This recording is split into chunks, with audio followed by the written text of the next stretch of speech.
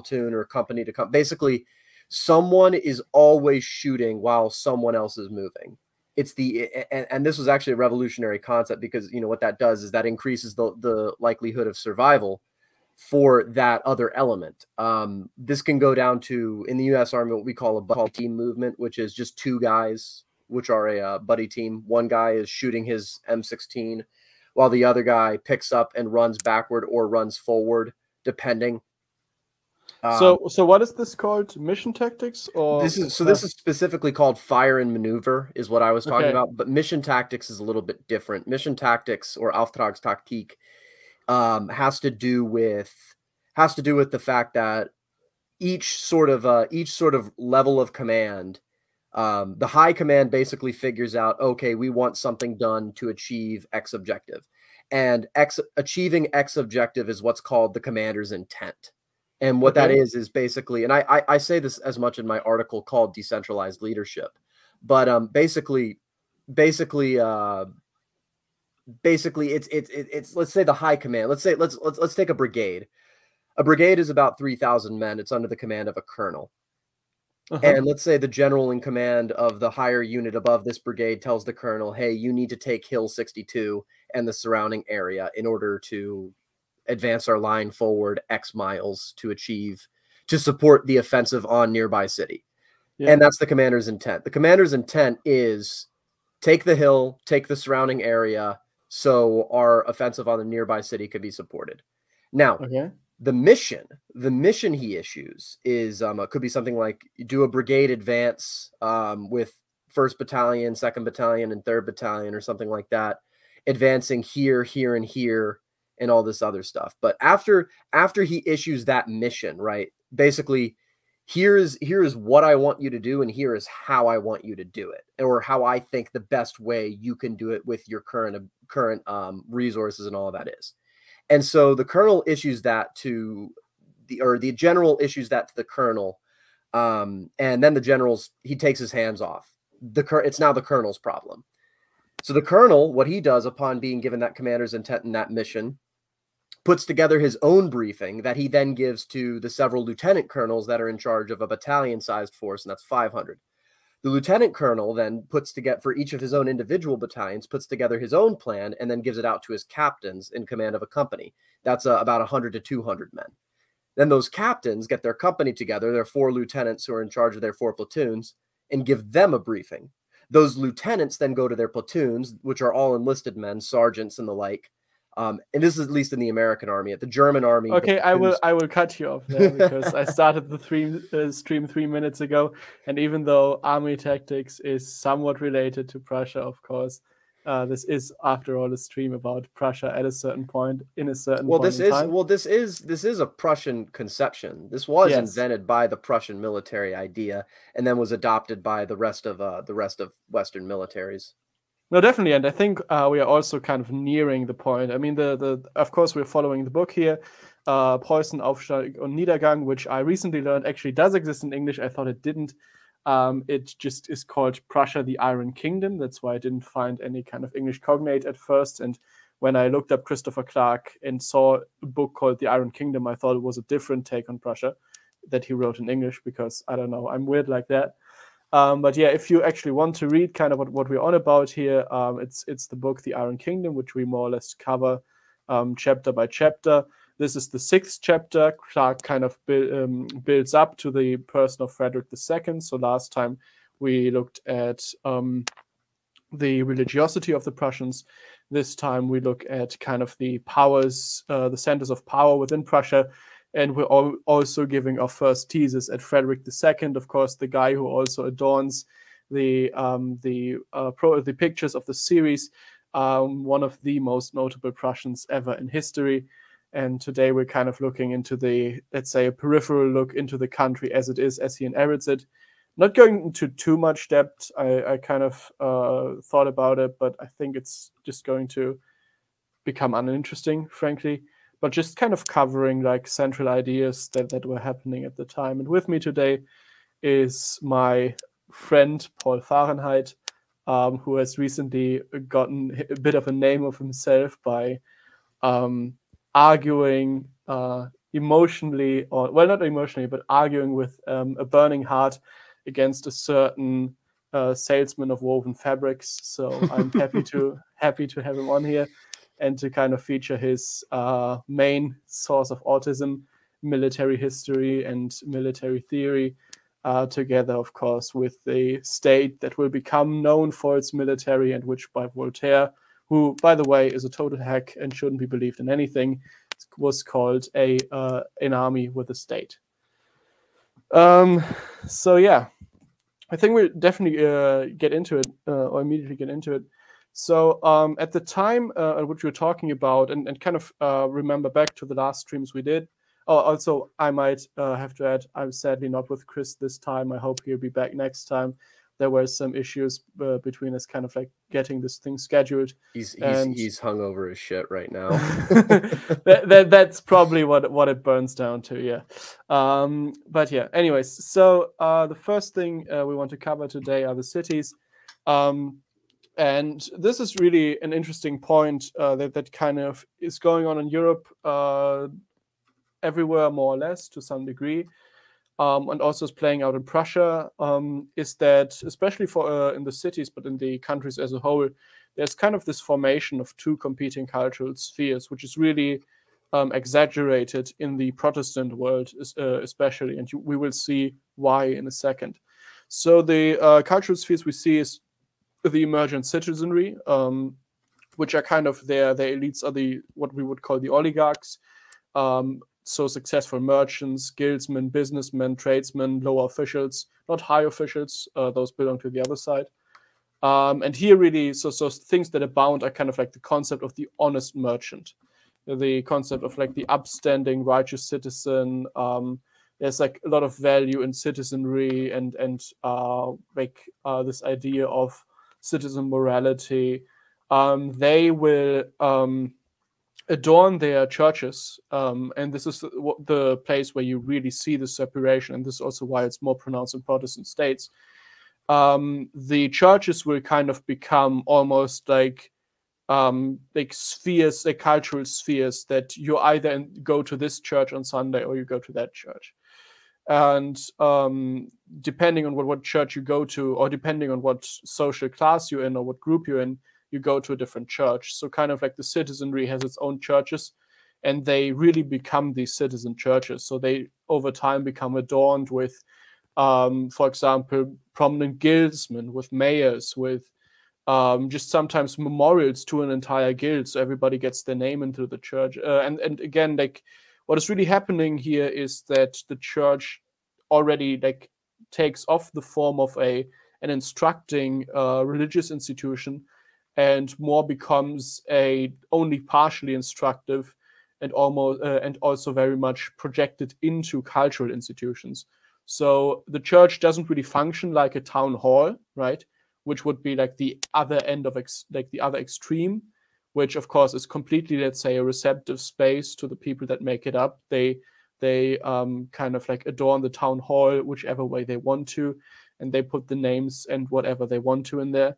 The church is more than that, but it still kind of takes on this second character, where the church becomes, especially for this, let's say, the citizenry class, a place of like local community and local community organization. And then on the other side, we have the aristocratic class, the blue blood, the high officers, the princes, the high officials.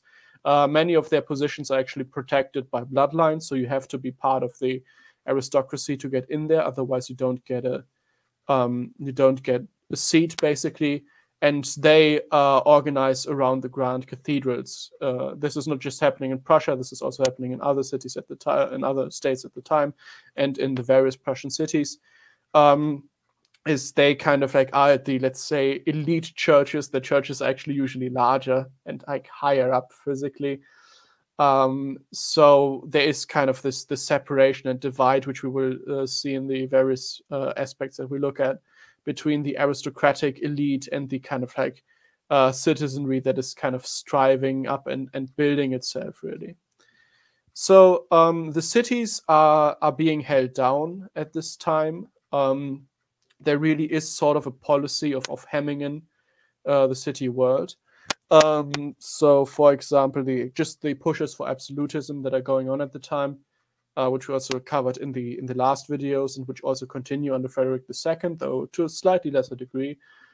They do a lot to kind of take away autonomy from the citizenry, and what's also happening is that there's an excise tax that is levied upon citizens. The excise tax is a bit of a, let's say, debatable topic, because there are actually ideas and observations that say that it might have actually been beneficial to the citizens and to their to the well-being of the cities. But overall, it's generally agreed upon that the excise tax also exists to kind of like disenfranchise the cities, especially because it was attempted to be put on both the cities and the rural areas.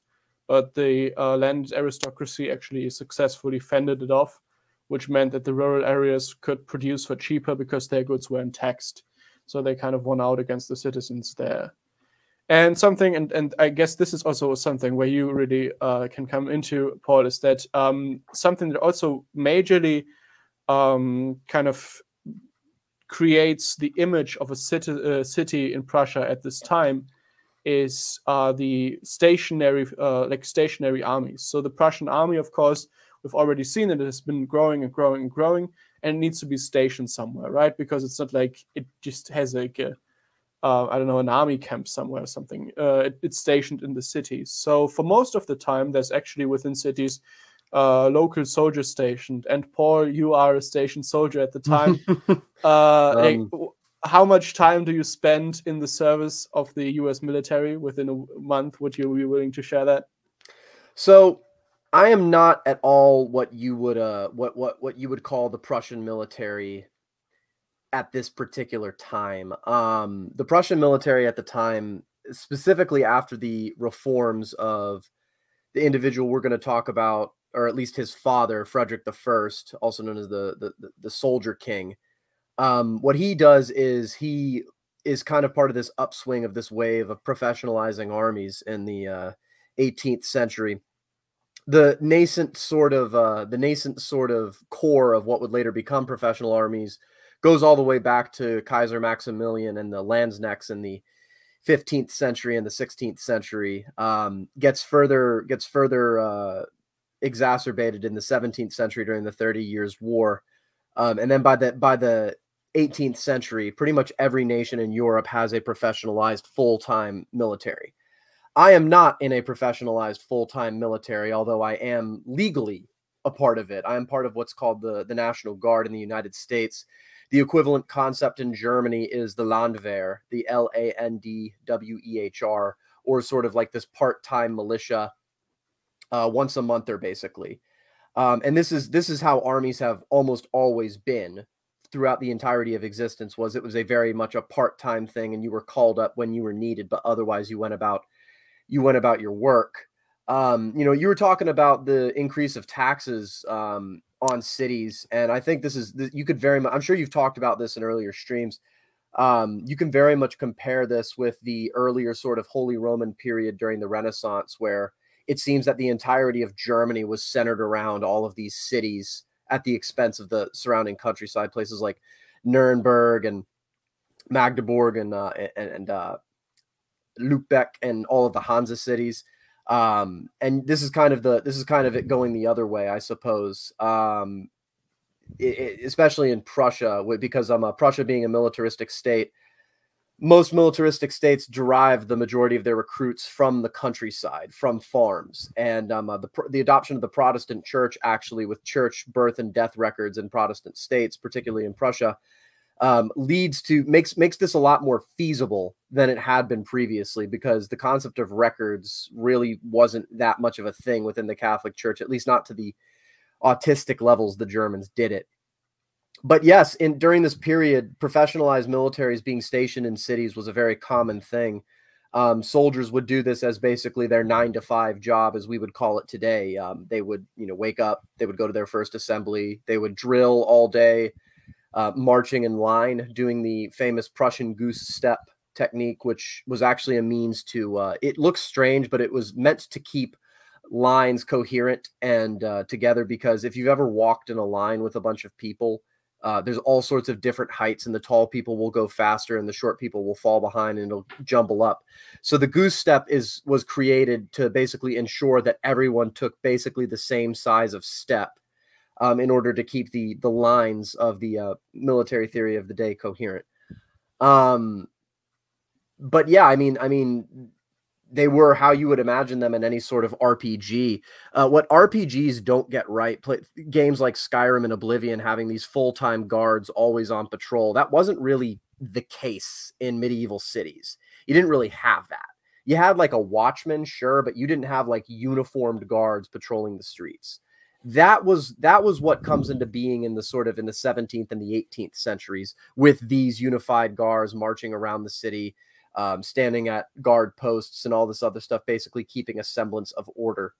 So yeah, that's in the modern day United States, that's not really the case, because other than places like Washington, D.C., where the Pentagon and all of these other forts have their high command infrastructure, where you'll see people in uniforms just as a part of your everyday. The United States mostly limits its active duty military personnel to its military installations, forts, which are basically really cities unto themselves. They have banks, they have fast food restaurants, they have housing, neighborhoods, all within the walls of the fort. So it's really a parallel society in the United States. But here in 18th century Prussia, they were kind of put together. So I guess I should have, it's a bit unfair that I didn't really specify the time period we're talking about, because it's just like up until Frederik II, including him in some parts. But what I really wanted to shine light on is exactly this becoming of a professional army. Because at this point, we already have the size, let's say, of a professional army. But this idea of an army that has something to do every hour of the day, that basically of the soldiers having what we could call a 9-to-5 job, doesn't really exist yet. So the soldiers stationed in the city actually have a huge effect, because, well, they need to eat, and their army job doesn't really make ends meet yet. So even though they do get compensated for drills, as I think you do as well, they don't actually have like enough compensation so that they could like really live off of it.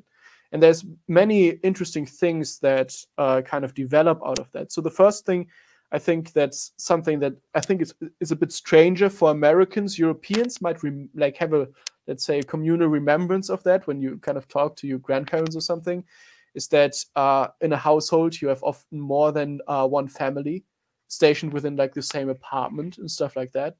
And in the cities at the time, in the 18th century, for example, this was very, very common, that you had other people living within your household except your own family. And not just that's where people sometimes see it more often, is outside on the countryside, right, where you have like a large countryside manor, and then all the people who work on your farm also live in, let's say, other rooms in that manor. But also within the cities, it's actually very common that people have like a large house which they own, which they have their own employees live in with them. And that's often part of an employee's compensation. And that is also part of how they actually manage to get the soldiers somewhere. Because again, they don't have real regimental camps yet. They're just starting to get into being. So we see actually the first regimental camps outside of cities, but most of the soldiers are actually stationed within the cities. And this is simply by, find yourself someone whose roof you can live under, who can more or less stand you, mostly the unmarried soldiers. It's interesting you mentioned this, the sort of quartering of soldiers. Yeah. Quartering of soldiers was something practiced not just by Prussia, but by pretty much every single European regime in the 18th century. Particularly England as well, and they did it to an egregious extent in the American colonies. I don't mean to relate America to this stream about Prussia, but a lot of people don't understand that the Third Amendment of the United States Constitution, an entire amendment, stuff like free speech, right to bear arms, all this other stuff, one of those amendments is the government is not allowed to forcibly quarter soldiers in your house. So if this was a real, like, legitimate grievance a lot of people had, you know, not just in America, but in Prussia as well. You would have these families who are like, well, you know, we don't want to house this soldier because that's another freaking mouth to feed and another bed that we can't use. But, you know, the government is quite literally pointing a gun at our head and saying, you need to do this. So there's not much we can do. Yeah. And exactly this quartering of soldiers is, let's say, very influential in the development of the cities at the time. So, for example, the soldiers also work to kind of undermine the local guilds, because you can hire soldiers as cheap labor, and they don't have any contracts, and they will basically do more or less anything as long as you give them a roof over their head and something to eat. Then there's fights about having to station a soldier, having not to station the soldier. That is something that isn't happening in Prussia. So there's, as far as I know, no forced quartering of soldiers. But what does happen, because quotas have to be filled, is you usually get some kind of, like, I don't even know if it's like a monetary compensation, or if it's like an honor status or something. Anyways, what the richer people end up doing is they very often start loaning out or giving out money to poorer people to take in the soldiers they would quarter. So that you actually kind of make a bit of a buck by quartering somebody else's soldiers and becoming, let's say, an impromptu hostel to all these guys. And again, the married soldiers usually already start living in barracks. The barracks are kind of like there for married soldiers, because it's always a bit more of a problem of having like an entire married couple in your home. For example, when they want to get intimate, sometimes they already, or of course, they start having children, so on and so forth. And like having a full family in your house, again, these are all mouths you have to feed at the end of the day. And of course, none of these people might be able to do the work you need. If you run a certain workshop, for example, you can only use young guys, and their wives or their children, you can't use them. So the quarters are kind of like are there for the married soldiery. And something that also is very interesting, I think, is that, of course, within the barracks, as we see with any kind of, or amongst the soldiers, I guess, as we see with any kind of, like, in, let's say, parallel society, because they are their own society as well, right? They, of course, know each other way better than they know the citizenry, even though there's still this combination going on, this symbiosis effect between the stationed army and the city. But in this exchange between the soldiers, you also start to see an economy where they very often kind of start loaning out their guard duties to one another against compensation. So you could actually see that soldiers... still happens, by the way. Yeah. we'll still straight up like, hey man, I'll give you $50 if you pull my. It's called a CQ shift, which is basically like you have to stay up all night at the front desk of the barracks house or something like that, and take all phone calls or see if anyone comes in or anything like that, just because you always need someone awake at all times within a military installation. And so you'll get slotted with it, but like there's all sorts of deals that goes on. Like, hey man, I'll buy you lunch for a week if you take this shift for me. Or, hey man, I've got a girl coming over, I'll give you $50 if you take my CQ shift, or something like that. Yeah. And all of this, so this means that, of course, soldiers start trading off their shifts and their military duties, right? Which means they become more available, and usually the money they get for that, they get from the cities. So they become more available as kind of like labor for the cities. So what this military stationing has as its effect, basically, is that it kind of like stirs up the city. We can almost think about it as kind of like putting a bit more heat under a pot. You know, it gives the city a bit more dynamics. And we will see again in the war between the cities, because the cities, even though they're being very much screwed over in many ways, they're also being kind of helped in these indirect ways. And the stationing of armies, for example, is actually one of those ways which is to the benefit of the cities, as long as they can kind of keep everything managed. And all of this is under this, let's say, interesting guise of this oligarchy and this upper class, which kind of especially in Prussia, is very, let's say, willing to make connections and willing to connect, for example, with government officials, so that they can still kind of keep this murky, unruly underbelly to the cities, where everything is what we would call nowadays maybe even corrupt, but of course also enables the dynamism that you need within a city, the ability to be entrepreneurial, the ability to make deals, the ability to be flexible, all of these things that run away when you kind of like become a, let's say, a centralized bureaucracy.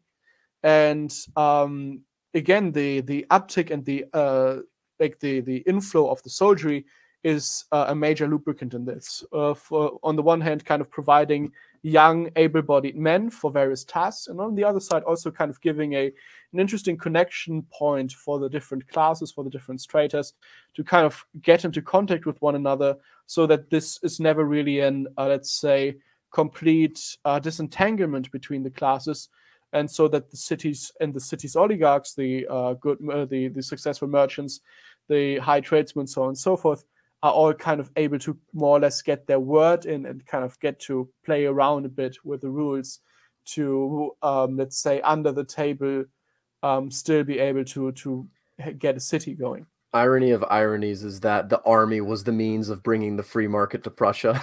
Yeah, yeah.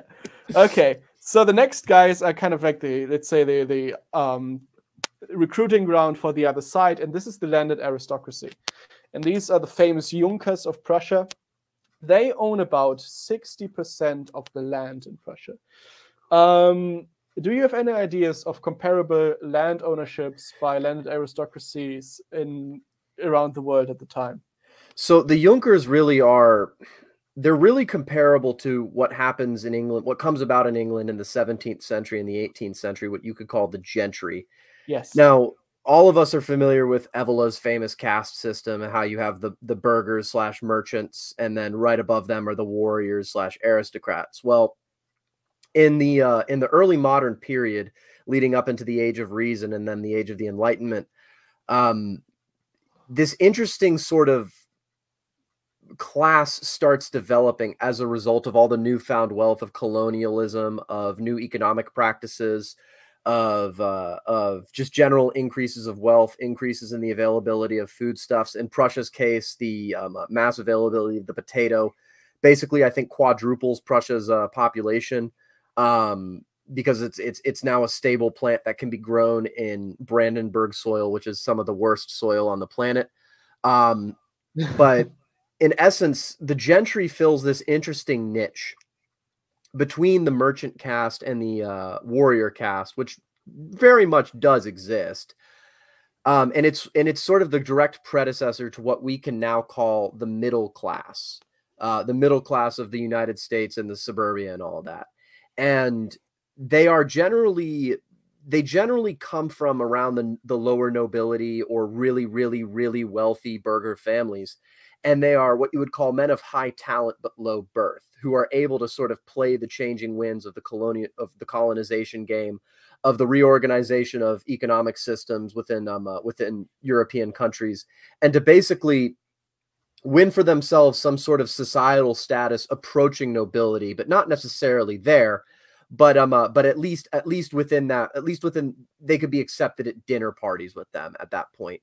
And the Junkers are very much you will not be thinking like, the Duke of Brunswick or the Duke of Saxony or whatever. I don't know what the official titles within the Prussian kingdom were, but you're not thinking like high nobles, like super titled positions.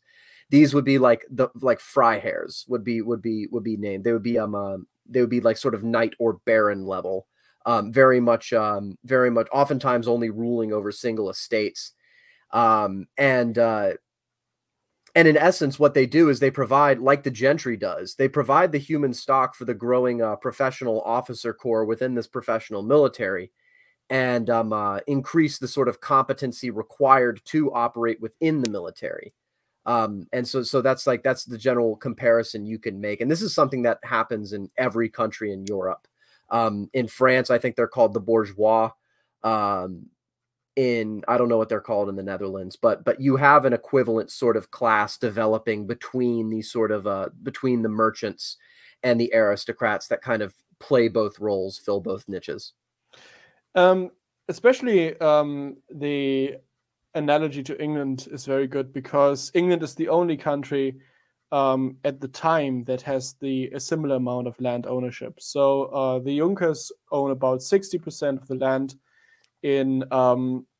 in Prussia, and the English, where the kind of English aristocracy, English landed aristocracy, owns about 55%, whilst, for example, in Russia, similar roads own about 14%. In France, similar roads own about 20%. So these are way more, let's say, pronounced in these two countries than they are in many other European countries. And the name Junker, by the way, it comes from Jungherr in German. Can you translate that, Paul? Is your German good enough? Jungherr. It literally translates to young sir, but young man, exactly. Yeah, it's young man, and these are kind of second sons, young men, kind of like adventurer types who used to. So their roots are second sons, adventurer types who went over to the eastern lands, east of, I think, the Volga River, if I'm not mistaken, to take over Slavic lands during the medieval period. And in these conquests, they are rewarded usually with part of the land that is conquered. Sorry. So the land ownership amongst the Junkers is really uneven. Like, some of these are actually more what we would think of as like upper aristocracy, with marriages into Polish or Swedish aristocracy. You know, there's like made people amongst them, really powerful families with huge estates to their names. And there's also but it's a Pareto distribution, more or less. I would wager it's a Pareto distribution, because that just seems natural. Most of them actually own very small estates, usually like sometimes even just a few acres and so on and so forth. So there's exactly this kind of like idea of them, many of them being kind of noble blood. Technically, they're all knights. They understand, they conceive of themselves as knights, and kind of as upper, let's say, an upper crust. But really being not really poor, but impoverished. Not for example, well off enough to send their children anywhere to school or anything. And as we already saw in the last episode, I think the one before that, the reforms really recruit from these areas, and especially the young, like the less powerful Junkers, really see this new opportunity within the military, right? So the military schools give a young Junker person a complete education. Cadets learn writing, French, logic, history, geography, engineering, dancing, fencing, and drawing. So military sketching, basically. They don't learn shooting, because they're actually the upper parts of the army. On the right hand, you actually see a Junker flag bearer. So they're more of the, say, officer class. Then they don't really make up the common soldiery. And for many of them, as you said, it's kind of this opportunity to instantiate themselves as this official middle class, upper middle class type idea that is really coming about. And in this, again, they're also competing against the city, which of course, like, naturally establishes itself with the guilds people and so on and so forth as the middle class, and is also the one could even call traditional middle class of the medieval world, where guildsmen, for example, could become very prominent and very powerful. And that was one of the most common ways for a low-born person to actually have any kind of influence in a state, is that he would rise through the guilds and thereby accrue a lot of wealth and be able to live off of that, become a wealthy landowner, become influential in the city, become a wealthy merchant, so on and so forth. The difference between the Junkers and the citizens, however, is that the Junkers are bad with money. And they are really many bad such cases amongst money. military members. Yeah, which means that real quick, yeah. the stereotype amongst U.S. soldiers of going out and spending their entire bonus on a Dodge Charger and marrying a stripper is as old as time. Like every soldier ever has been bad with money. Yeah. And the Junkers are no exception, right? And this, I mean, because you mentioned Evola before, I think this time period, if you really look into it, it's kind of like, it shows why Evola really only makes you more stupid. Because it kind of goes directly against his kind of ideas of, oh, the warrior caste is like this, and the merchant caste is like this. And in this we see, like, the warrior and merchants, for example, they're very similar. at this point in time. They kind of like they're really competing for the same spot. And the Junkers, at first, they're kind of losing again because they just are bad with money, and their main their main trait is still being, let's say, a landowner, right? Even though they have these military careers, which of course are also compensated and are better compensated than, let's say, a normal soldier. And this is also the track that the professionalization takes. So these are already professional military men, whilst most of the soldiers are still kind of like semi-professional soldiers. There still is like they're still mostly landowners, and they're still kind of mostly, let's say, aspirational class. But what this ends in is they kind of run off massive debts, and usually, or what happens more and more is that wealthy citizens buy up their estates after they have to pawn them to make good on their debts, so that the citizenry more and more gets into a position to take over land outside of the cities, basically, and to take over land ownership, and to more or less displace the Junkers almost. And in fear of that, they actually come up with a ingenious solution, which is fiscal policy and monetary policy. And what they end up doing is they send up a lending institution that is specifically for Junkers, that is also state sponsors, in which, of course, the Junkers, being themselves very shifty and astute people, are relentlessly abused to their own benefit. But it does have the added benefit that it kind of handles the loans it grants to the Junkers in such a way that they are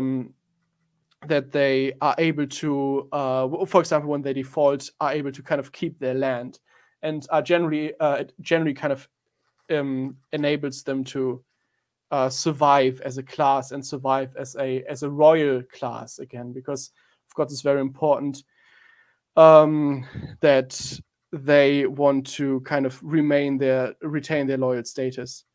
And I think in this we also kind of see the idea of Prussia at the time. So it's really trying to become this military state, and you have this aspirational military class that is kind of drawing up from the bottom of the Junkers, which again, like upper echelons of the military are completely blocked up to the citizenry, right? It's understood that citizens don't get to be there. You have to be of noble blood. You have to be a knight. And the Junkers are also kind of understanding themselves in that way. And we see a lot of that reverberate into our time today. And we will talk about that a bit later when we talk about, especially about Junker culture and how it influenced, let's say, our common culture to this day. And again, also we'll disprove a bit of Evolian theory of history there, because I can't stand the man. Okay, so next on the chopping block, I guess, are the farmers. This is something that, especially the Iron Kingdom, is a very good book for, because it kind of is an important point in breaking with the historical consensus. And in doing so, we can actually observe something that is very interesting for us today. But first, let me give a bit of background. So over the time, the Junkers, and again, they're themselves kind of shifty people, they gain more and more legal rights over their farmers and peasants.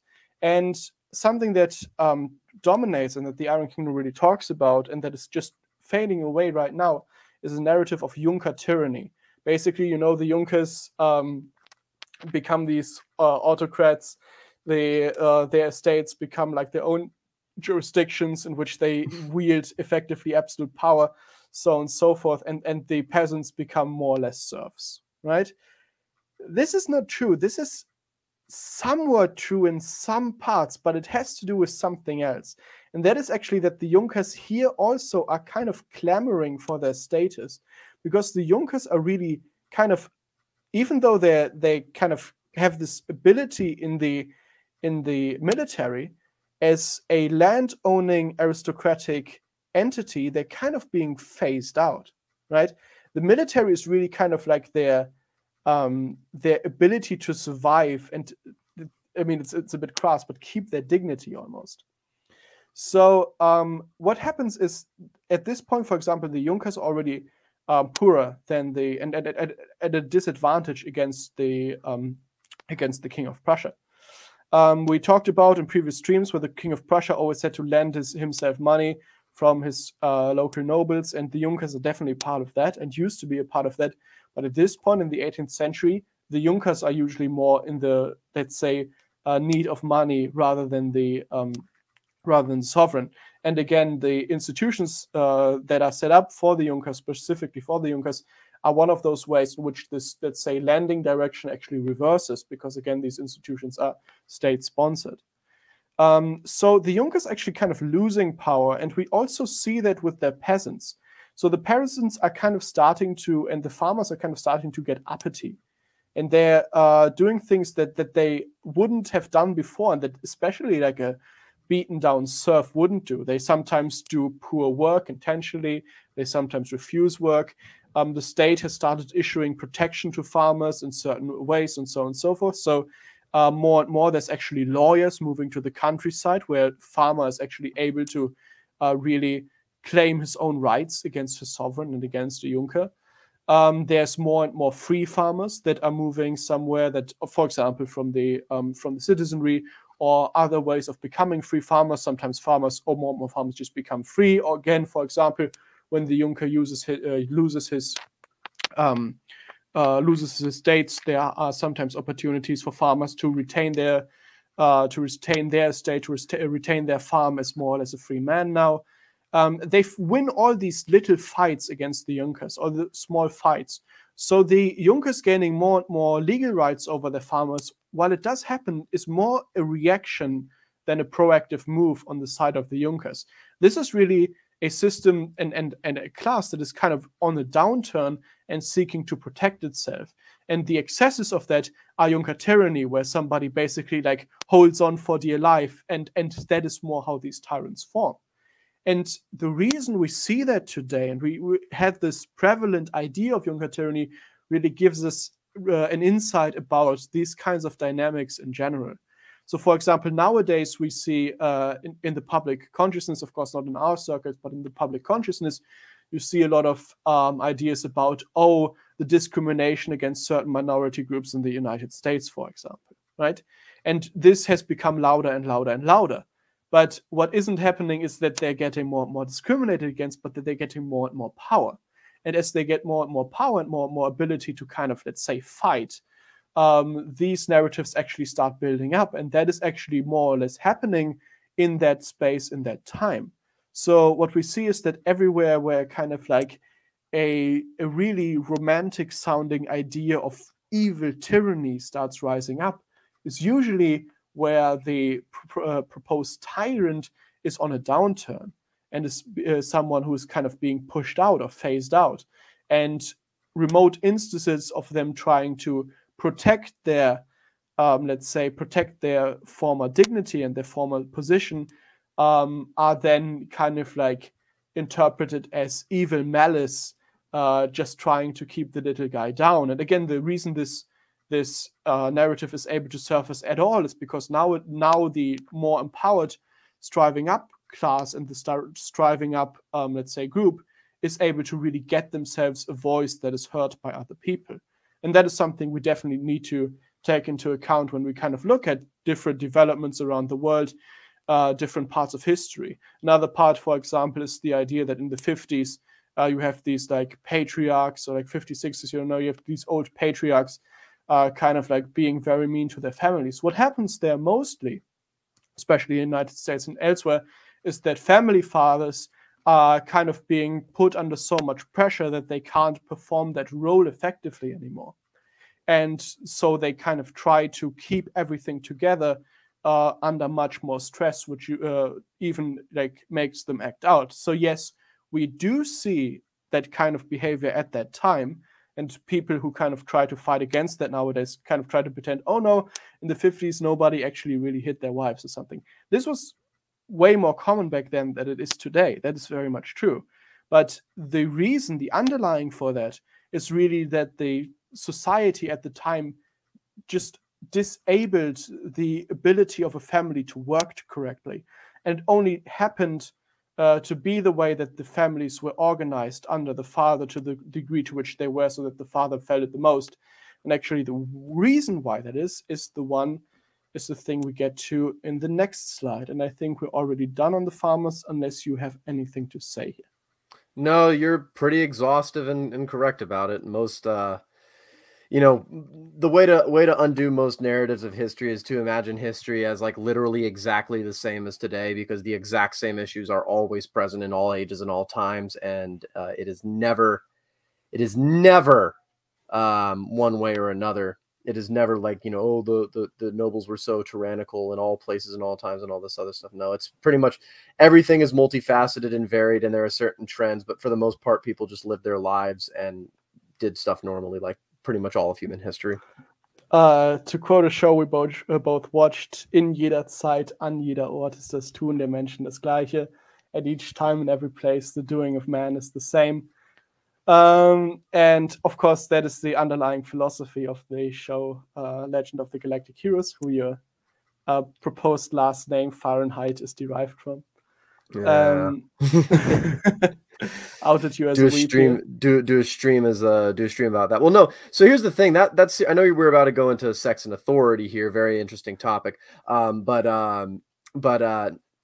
the reason that that's such a good anime is because it's actually not an anime. It's just an anime adaptation of a series of novels, and that is why it is good. Yeah, and the idea behind it, again, it is this idea that really, especially the social aspect, right? The behavior of man stays the same in every time and every place. So it kind of creates this imaginary place in the future. But unlike many other sci-fi stories, especially the ones that sadly became popular, it doesn't say that the future actually transforms humanity, but it just stresses this: no, it doesn't matter how much progress you make, how much technological progress you make through history, people ultimately will still have the same fights, the same things. Like socially, we will behave the same. All of that has been figured out long ago. And it just projects our behavior of today into the future, and it shows how really you have these repeating, we can almost say cycles, although it's not quite cycles, but these repeating patterns of history. And most of them, again, result just from us being the same creatures at any time and any place. Okay, so sex and authority.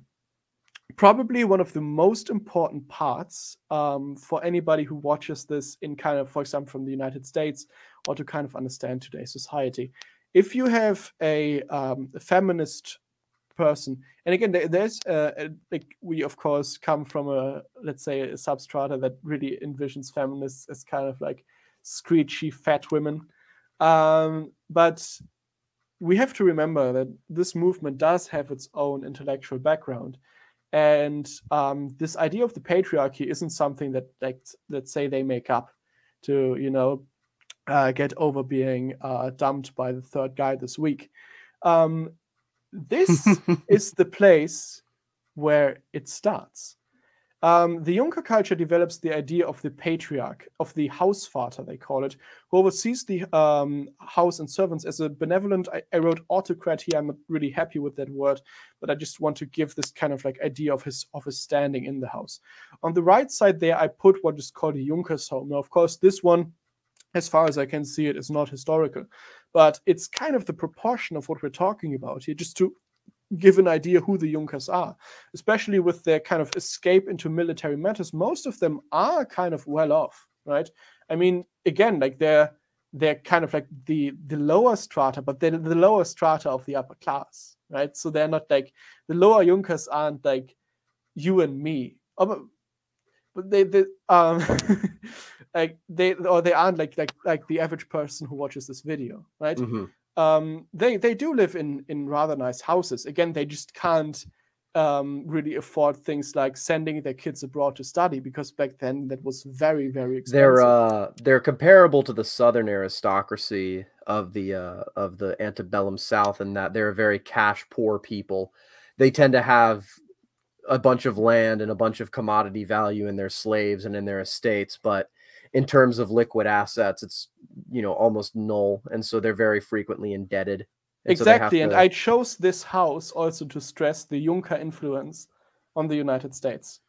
because this house is something you would see in the US. And it's not just in the southern states, in the northern states as well, especially in the northern states, which have the German ancestry, right? A lot of that culture, that Junker-derived culture, and again, many of the German immigrants, or I think even most of the German immigrants into the United States are from the north. A lot of this culture sweeps over there with these people. So the idea of the house father, of the patriarch, house father just means literally father of the house, is that he is kind of the one who unites the family behind him. So at the time, you have this idea of men being seen as active components and women being seen as passive components. Of course, if you have seen the main line of videos, I kind of outline how that works, in what degree the male element is always the action component, and how the female element is always the passive receiving component, which is something that, of course, we have kind of lost nowadays. One of the interesting things, and the book is kind of like almost being a bit like sneering about it. I made this point in my article today. But yeah. that the woman is order, man is chaos. If you understand order and chaos in the sense of order is stillness, chaos is movement. Actually, like, this intertwines heavily with the things on the main channel, right? Because and this is, I guess I'll spoil a bit of things here. In my last mainline video, I talked about the inner castle and the outer forest, I think I called them. And the inner castle is actually in this conception. And again, watch the latest video on a mapping of heaven to kind of understand what I'm getting here. Here is the inner castle is actually the feminine side, and the outer forest is actually more the masculine side, even though they sometimes switch roles. And especially masculine, however, is the idea and the guide who takes you outside into the forest and leads you back in, right? Like the breaking down of boundaries, the guy who breaks down the boundaries, that's always a guy. It's always the masculine part. It's always the and this is also something to keep in mind for today, for nowadays, right? Where we look at, let's say, conservatives being, let's say, called masculine, and progressives being called feminine. This is really just an inversion of kind of like the gender roles. And if you kind of subscribe to that, you very likely kind of subscribe to what is more or less an inversion. Because the female side is always the one that conserves, and the male side is always the one that pushes boundaries. And nowadays, we just have turned upside down so much that we think that the female side who actually do conserve what has been there before. They more or less conserve John Lennon and various influences that flew into that, are pushing any kind of boundaries when they're not. They're completely lost in chaos.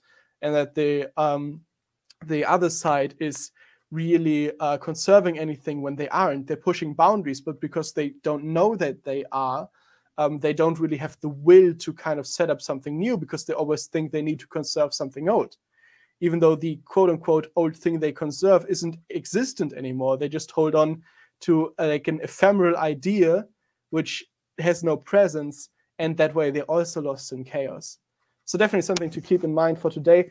A very interesting way this, and again, the book sneers at that, a very interesting way it kind of is showcased in Prussian society at the time, is the way in which they go about determining things like unfaithfulness.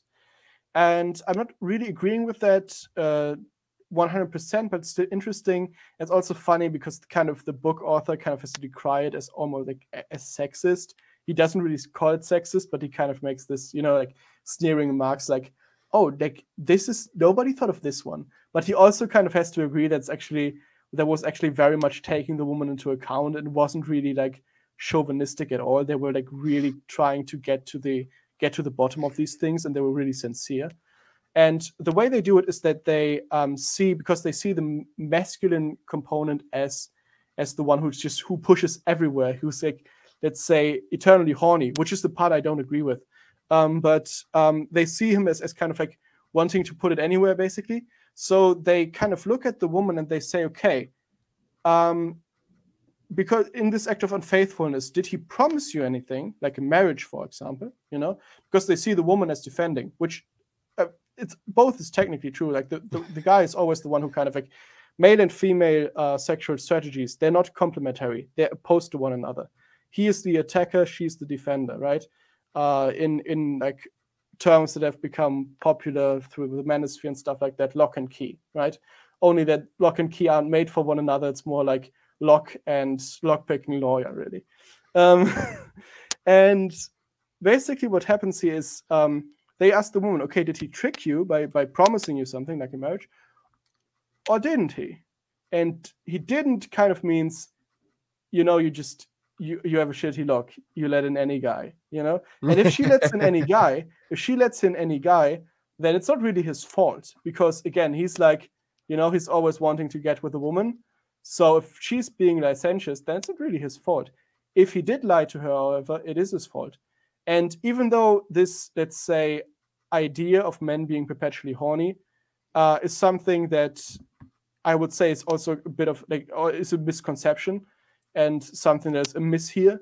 The general notion of this idea of trying to find, let's say, the culprit in a case of sexual licentiousness is way more intelligent than the consent-based system we have today, because it takes into account much better the male and the female roles. A woman rather without discernment and a woman without standards is useless. Yeah, and what it also takes into account, what people don't, like, and I think what the author also didn't notice, is that nowadays we have this idea of rape culture, and we have this massive war between the sexes about this, right? Well, there's even like there's even this concept of marital rape that exists, and yeah, you know, correct me if I'm wrong, but within a Christian marriage, I don't think there's any such thing as marital rape. It does exist. It does exist within Christian marriage, but this is not what I'm trying to get at. What I'm trying to get at is nowadays with this concept of rape culture, and something that always has astounded me is that so manosphere guys will vehemently protest when they kind of like they talk all about game and stuff like that, and they're like, oh yeah, no, yeah, I got a woman last day, and then she complains afterwards and kind of calls you a rapist because you didn't commit to her. And manosphere guys will flip out about that. It's like, no, it was just a fling. I didn't rape you. You were willing at the time, so on and so forth. Go back to this older idea of finding the culprit in this case. In Prussia, he would have been the guy who would have gotten the sentence for that. Because with most of these women who have this kind of regret afterwards, the guy usually lies to them, right? Like, game often involves kind of leading the way the woman on in a way to kind of get past her defenses. And of course, nowadays you wouldn't really like promise her a marriage because that would be weird. But you do similar things. You are engaged in deceiving the women, and afterwards they feel betrayed, which is why they call rape afterwards, because the implied idea is that, again, she defends herself against somebody else's offenses, and then she opens herself to whom she's willing to. But the person she opened herself to wasn't actually the person she thought who it was. So in that case, I very much am actually in agreement that people who went into a one-night stand, well, yeah, you kind of did rape the woman. Unless, of course, she's known for being licentious. And also one of the reasons this works and wouldn't really work today, which is kind of a sad reason, is that most of these cases are followed through and are persecuted mainly by the locals themselves. So really the village kind of knows the people involved, so they're kind of able to discern what's going on here, you know?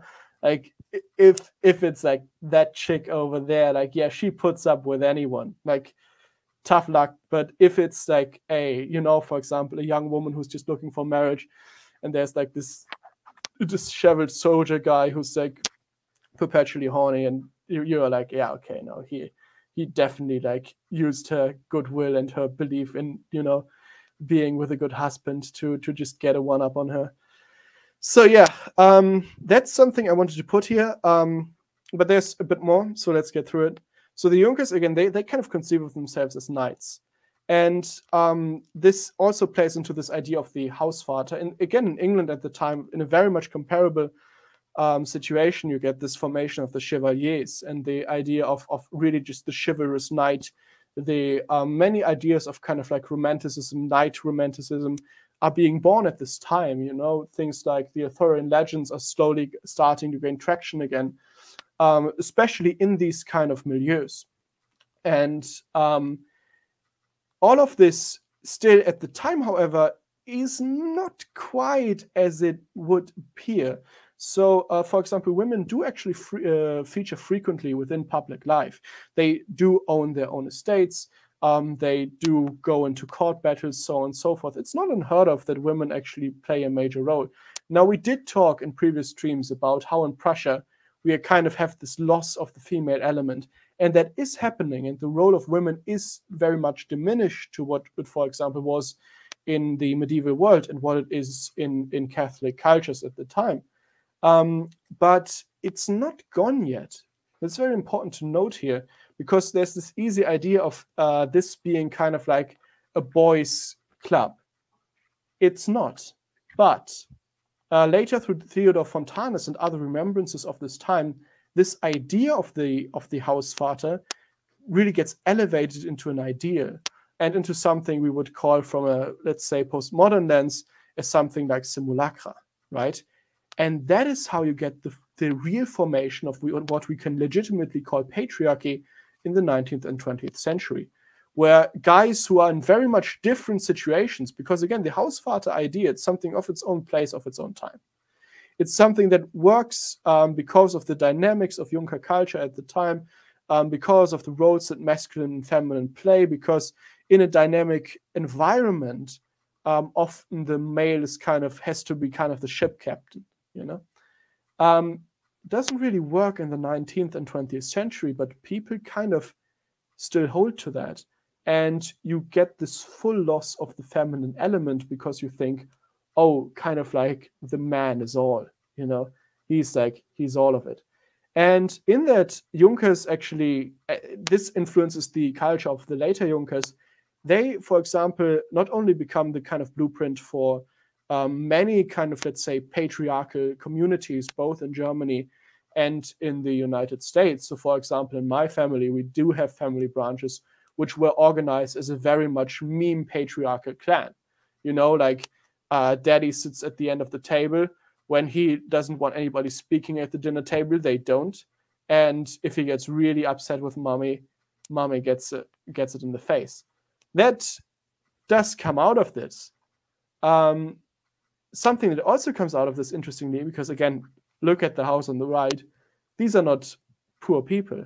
Is kind of the idea of a frat boy. The frat boy is really something that develops in the region at the time, of course, not exclusively in Germany alone, but the frat boys that you see nowadays, you know, with the nice shirts, going to the Ivy League school because their dad did something great and they have enough money for it, being relentlessly chauvinistic, you know, thinking that women I resemble that remark.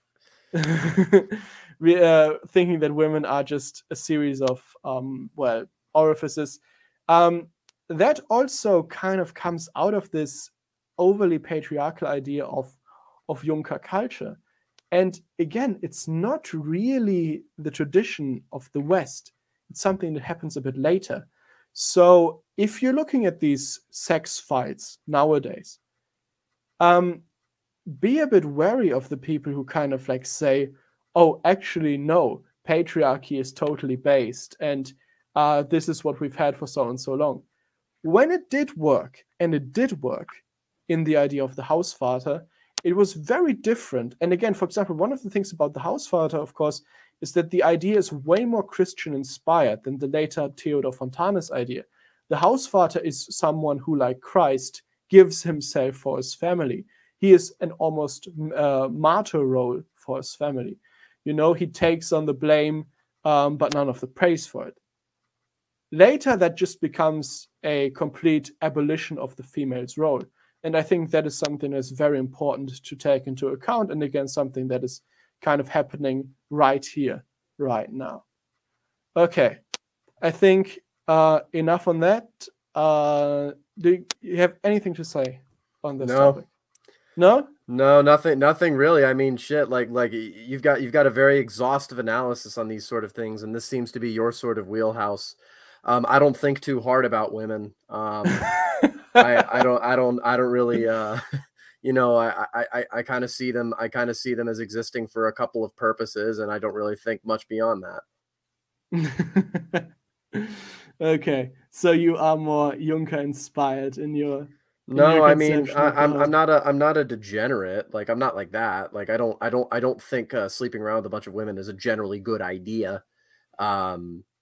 Unfortunately, it took experience to figure that out, but you know, it is what it is. But you know, I mean, sexual history, which is its own historical field of scholarship, isn't something I'm really interested in. So I have nothing really to add on that point. Fair enough. Okay, so the last slide for today is the book called The Prussian Diligence. Difficult topic, especially because the chapter isn't really about Prussian diligence. So let's get some things out of the ways first. I'm generally critical of the conception of Prussia and kind of like the northern Protestant states as more productive at the time. The term Prussian work ethic is something that develops after World War II, at a time at which it already isn't true anymore, at which within every country where you would call Prussian work ethics, if you look at the Protestant work ethics, if you look at the Catholics within the country, they usually actually end up outperforming the local Protestant populations. This includes the United States, Germany, and I think even other countries like Netherlands, and not Sweden yet because they barely have any Catholics. But of course, there is this idea of Prussians being extraordinary diligent, and Frederick II definitely is a large proponent of this idea of Prussian diligence. And something we have to take into account when we look at Prussian history is that history, I mean, there's this idea of history being written by the victors, right? Mostly true, definitely good, let's say, easy approach to history. More specifically, it would be history is written by historian, which kind of sounds obvious, you know, yeah, of course, who else would be writing history? But, and even more precisely, history is written by whom it is written, which of course sounds even more obvious and even less insightful, but it's actually gives us a very important, let's say, standard to hold ourselves to, and that is, well, history isn't something which we have like an easy insight into. And Prussian history, for example, is mainly colored by the people at the time, many of whom kind of have an interest in portraying Frederick II and the Prussian people at the time as very good. For example, or guy we love to hate, other than Julius Evola, Voltaire, he is in large parts responsible for the Prussian mythos and for this conception we have.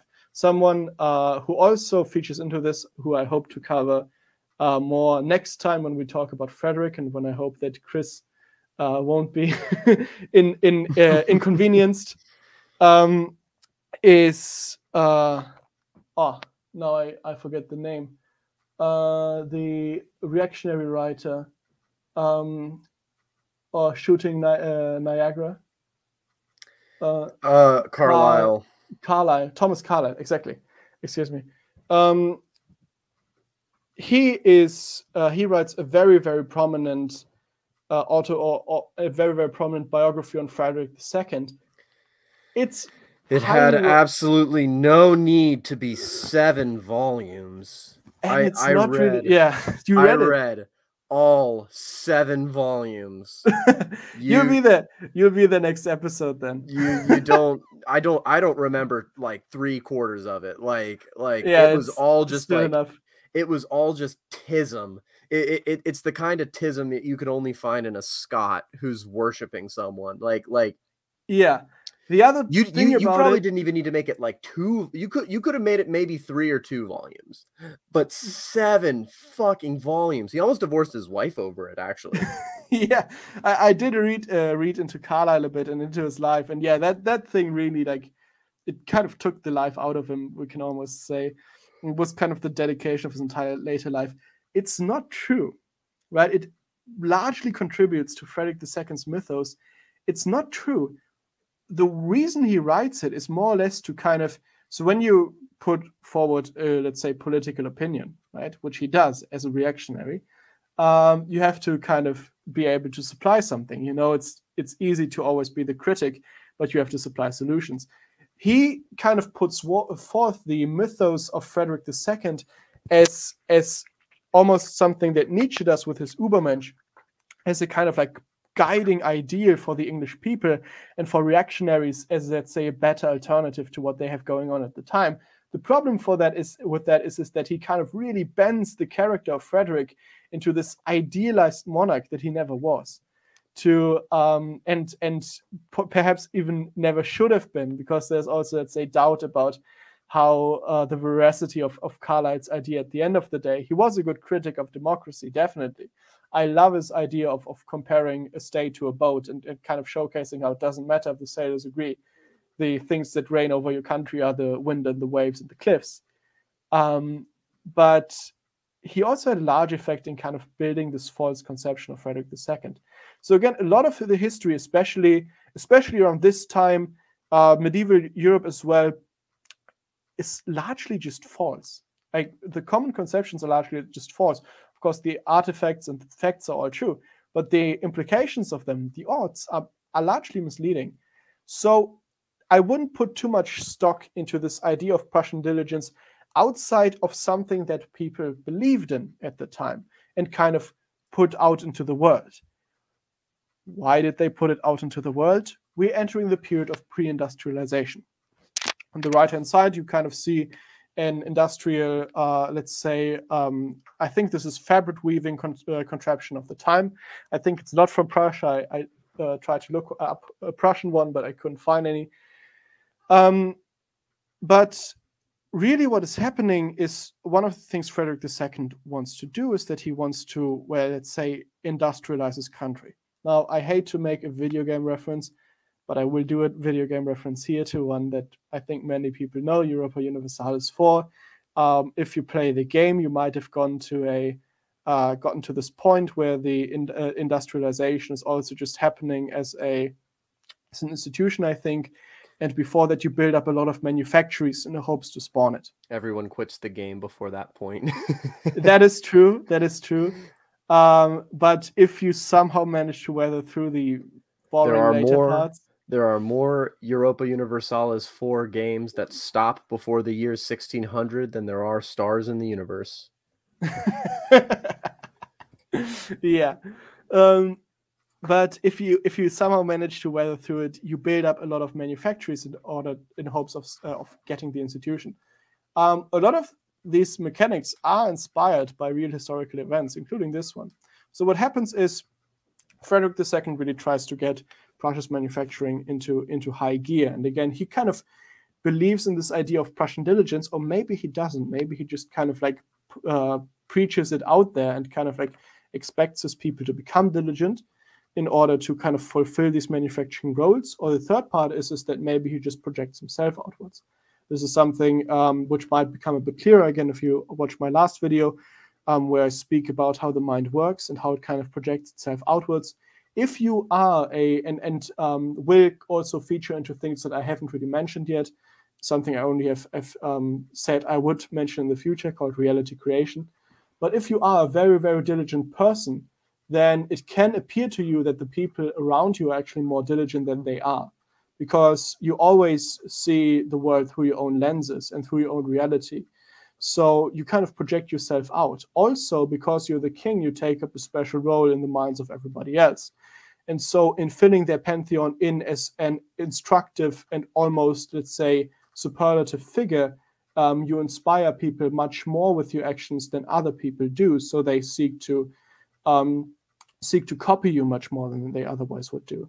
Going back to the previous slide on the Hausvater, of course, people coming into America, I said, they very much live out this lifestyle as well. Well, you could ask, most of them aren't Junkers, correct?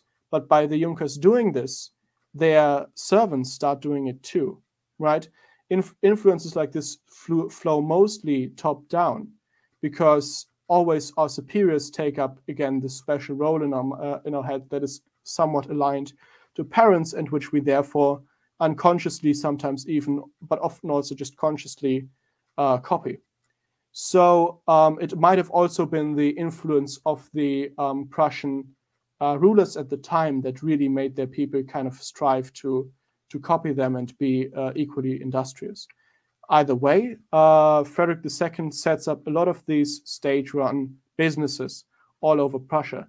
And it's really something we can compare very, very well to China today, which of course also sets up these state-sponsored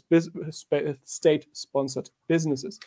Those are drastically overstated in prominence too. I think that's actually proving your point though about how retarded state-sponsored businesses are, because they're very rarely profitable. Exactly, and exactly that's what happens in Prussia as well. Frederick II's entire endeavors, they mostly fail, or they have a questionable economic impact. So many of them are just blanketly unable to turn a profit. Others suffer from other things that we see often in planned economies, such as that they overproduce, right? So they could actually be profitable, or they even are profitable, but they produce so much that they can't really sell it all. So this isn't really a working economy, but this kind of entrepreneurial state still brings a certain dynamism into the country. And again, this dynamism also kind of gives the certain leeways and the certain outs that some people just need to kind of keep the whole machine running well. You know, there's always a book I really like, Hagakure, a Japanese book by a daimyo to his son, which actually was supposed to be burned and not to be handed on, but it was so good that the sons kind of started handing it on as a guide on how to be a lord, really, a feudal Japanese lord.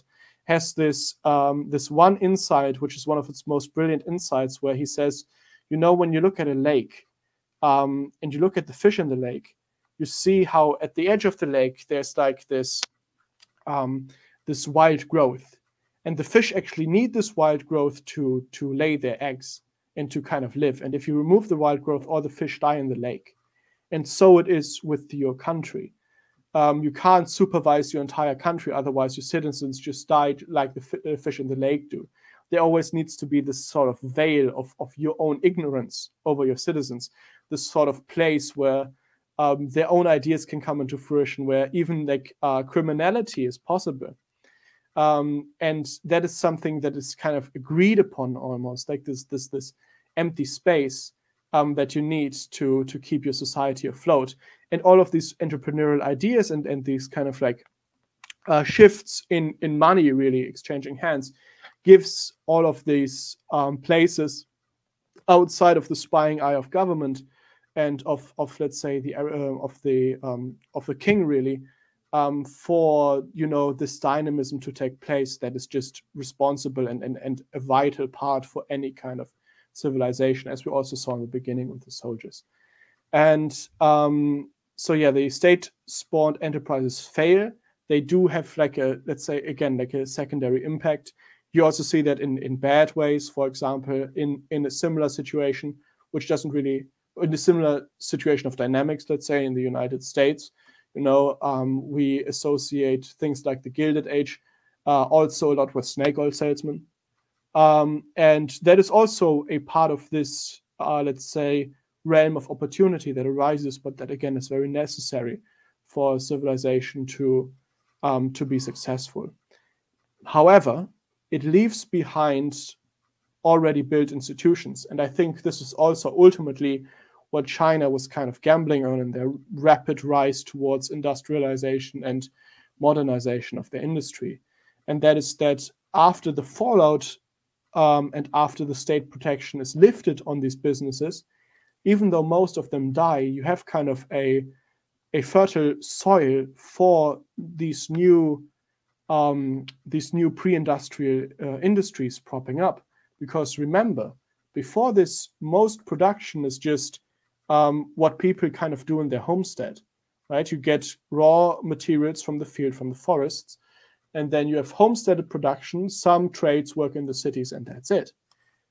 So by kind of like layering the countries in like also the most obscure places, somewhere in the countryside, somewhere in these primitive manufactories, one of the effects this actually has is that a decent number of them survive and are able to become a beating heart for a new and renewed Prussia a bit later, that will be able to become a very industrious and easily industrializable. I don't know, a state that has fewer problems to industrialize.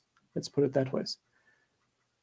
Okay, so I think we're 1 hour and 20 minutes in. So let's do 10 more minutes and then we wrap this up. Outstanding.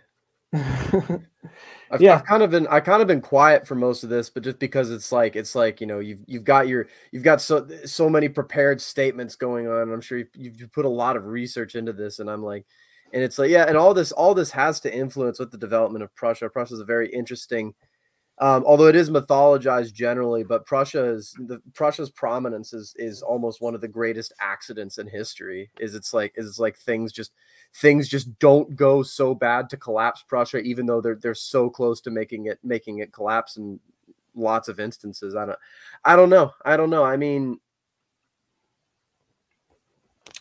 I think what really puts Prussia, let's say, above and beyond it, what really made it so successful in history. I mean, there's many contributing factors, right? Like there are actually many factors favoring Prussia. So, for example, its geographical situation is very good for it. And then also, I mean, it is, especially keeping it geography, right? Like it is in a position where there's this power vacuum that emerges after the largely the decay of the Holy Roman Empire, or it's, depending on how you want to phrase it, maybe also just its focus on the southern parts,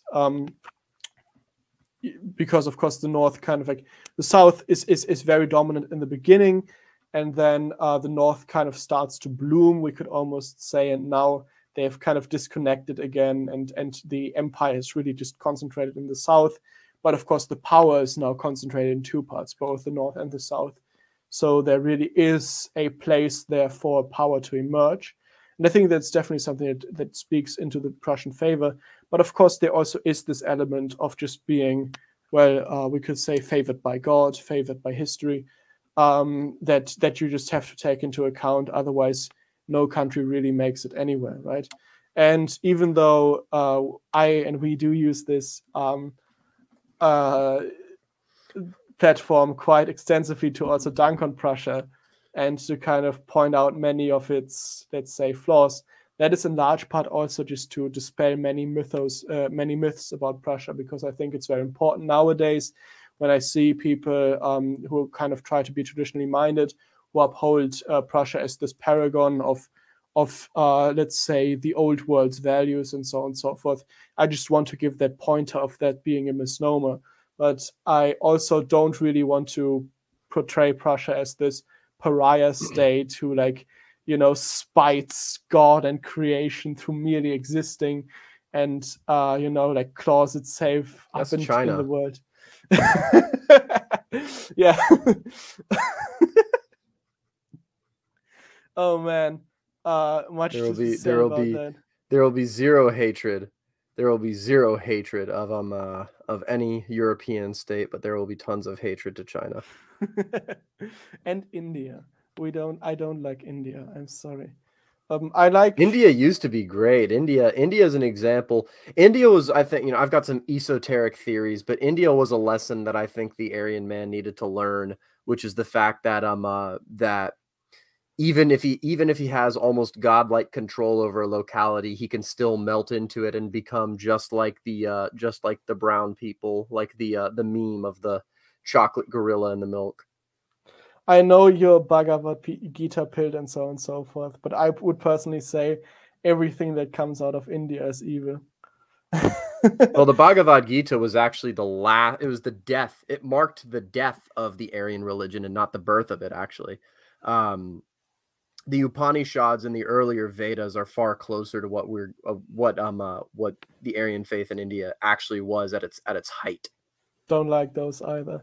I don't like Indian spirituality. Indian spirituality, we will actually cover this in this series as well, is we will kind of, and not exhaustively, but we will also hit on the influences of India coming in, coming into Europe much earlier than many people think. And they have always been very, very detrimental. And it's also something I personally want to warn against, because every part of the Indian, let's say, of the Western world, which really becomes entrenched in Indian culture, collapse or it becomes a major hellhole not shortly after.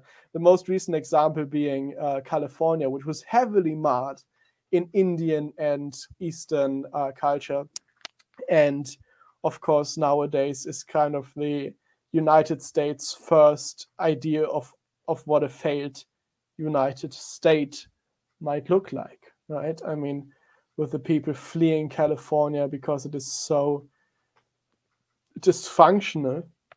Of course, on paper, I guess on paper it still pulls its weight. I think it's still the most profitable of the states, but really, like, who wants to live there anymore? Okay, CTS in the chat saying, bruh. I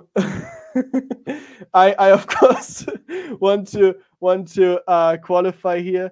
I'm only talking about India in a cultural and religious context, and I am not talking about, for example, hypothetical Indian women who have converted to the true Christian faith, who might be engaged to certain people in the audience. I'm sorry about that one. You have the wrong guest on for that too, by the way. Yeah. I mean, I also don't want to dunk on any guests who might or might not have Indian-inspired art in their profile pictures. Okay, whose families converted to Catholicism. I also have to her entire province has been Catholic for 500 years. You see, and these people I don't have an issue with. I really take an issue with. Is this Indian homie religion. engaged to a Goan? Is he engaged to a chick from Goa? Oh, that's rare. That's really rare. That's like I need to find an equivalent example. Give me 5 seconds. I need to think of an equivalent example. That's like being engaged to a Brazilian from Rio Grande do Sul. That's rare. Yeah, the wedding is in 6 days. I'm going to be there. Oh, wonderful. I hope you have a very good time. Thank you. So yeah. But I think that marks the end of today's episode on Prussian history. I hope you all liked it, enjoyed watching. Again, I didn't mean to disrespect or Indians. I just meant to disrespect Indian culture. Not all of it. I guess this always gets dicey. You know, being an internet racist is fun and all, but it gets dicey when your sweeping statements kind of get interpreted in a way in which they're not meant to be. And yeah, do you have anything final to say, Paul? Do you want to shill for anything? I mean, pretty much everyone knows where to find me. I'm not a hard man to find, you know, at CavKingPaul on Twitter, Substack, paulfahrenheit.substack.com. My Telegram channel is Hotel Fahrenheit. You know, I have contrarian. I don't even want to say contrarian. I'm just like 5 years ahead of everyone else in terms of my takes. Like my takes always age very well, is what I could say. So, you know, I think if people enjoy my takes, they're generally going to enjoy your takes as well. I think we're very much on the same wavelength with many things. So yeah, if you want an ST-aligned position that sadly hasn't come around to the Catholic faith yet, you should definitely check out Paul's Substack and pray for him that he may convert to the one true church. Yeah, I have converted to the one true church, the church that was founded by Augustine of Canterbury in the 5th century. Yeah. Okay, so it was wonderful to have you on. Until maybe next time. Yeah. And I hope everybody enjoyed it. Bye-bye.